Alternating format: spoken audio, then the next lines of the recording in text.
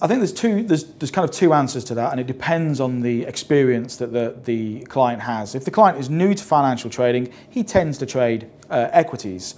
If he's actually experienced in financial trading, it's quite possible that he's migrated to indices or currencies because there's more volatility there. Do most spread traders day trade, swing trade or position trade? That is a good question, and I think again it depends on the volatility that the market has. If there are opportunities to make money in very short spaces of time, then clearly, obviously, swing trading is more popular. If that volatility is not there, people tend to take longer term positions. How long are most spread betting positions held? Again, I think it depends on the volatility that the market has.